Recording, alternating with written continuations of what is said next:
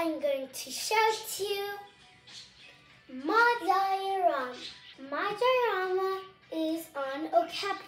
Here I made a sign that says Okapis. I like Okapis. They're one of my favorite animals.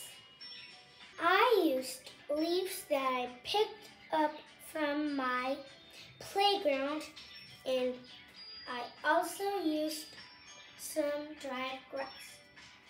These are dried leaves.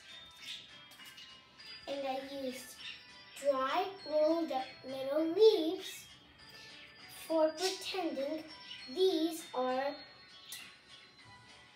berries. Berries are part of the food chain of an okapi. Also the grass. I used the grass for another food. They eat grass too. It is also a part of their food chain. I made the okapis and some fungi with air dry modeling clay.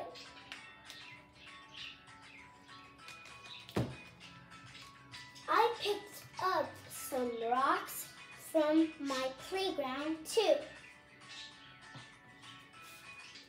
To make this cloud, you will need this tool,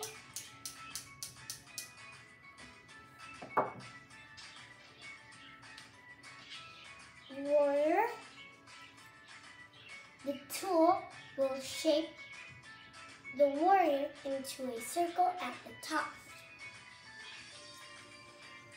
Cotton, thread, and thread. You can also use a straw for the base.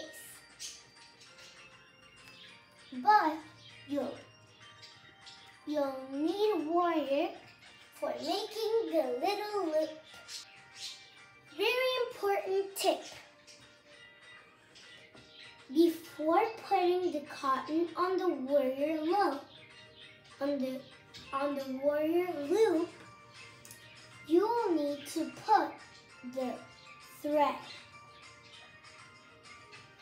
Then paste it with a hot glue gun. Be careful, kids.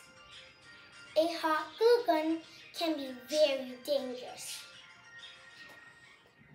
If you are allowed to use the hot glue gun in your house, be careful.